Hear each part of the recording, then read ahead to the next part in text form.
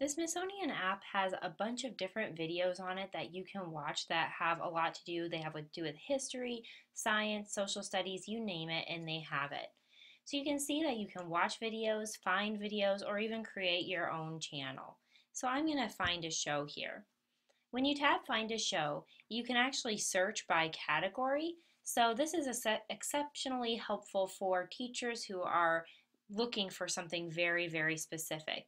You can also do the search button and maybe put in a relevant topic and see if anything comes up. So then you get all of your videos that are on the Middle East.